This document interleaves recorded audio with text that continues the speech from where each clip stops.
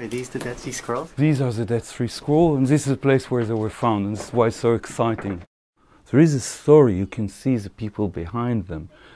You can see this man running for 3 kilometers from Qumran with a scroll that described his dream, his temple.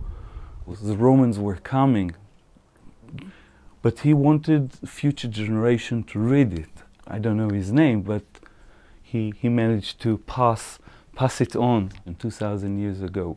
There are hundreds of caves, but very few with actually artifacts or more important documents in it. And let's see it. Come.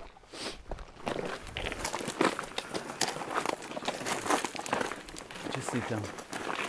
I do apologize for the atmosphere and the smell, but this is what the real stuff smells like. In this cave, in the early 1950s, the longest and best preserved scroll was found. We call it the Temple Scroll, and it was 8 meter, 15 centimeter long. 2,000 years old parchment with ink letters that my kids can read today. Yes, of course, they're the most gifted kids on earth, but the community that we're going to speak about is known as the Essenes. It's a group of priests, highly educated, so educated that they wrote. They were obsessed with writing. They went to the desert because they were thrown away from Jerusalem. They were thrown away from the temple. So we speak about elite people, educated intellectuals that were bitter. Actually, when you read their script, and excuse my language, they were pissed off with the rest of the world. And they were waiting for, like what we have in Christianity, Armageddon. And leave Bruce Willis aside, we're going to speak about the war of good against evil.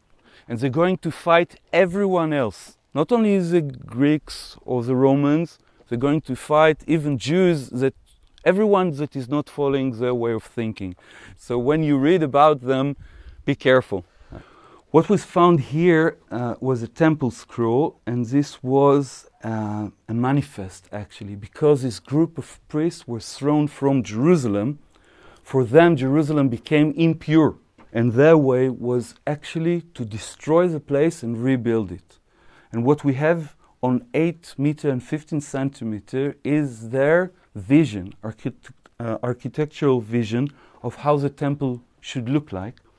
And for us, it's a present. This is just a dream, but the dream is filled with details about them, their scripts, about the law of the community, and even some gossips about politics of 2,000 years ago, about their hopes, about their fears, and the fact that you can go beyond the matter and speak about the spirit is something that is so very rare in our profession. This is why, for me, I couldn't help myself dragging you up here just that you smell it, but understand that we woke up. For us, the discovery of this scroll was changing our mind beyond all the details, and this scroll, for example, means the world for us. It really changed utterly changed our view about life back then, about the temple. And archaeologists, historians, students of religion, just name it. I mean, I think everyone that deals with that period of time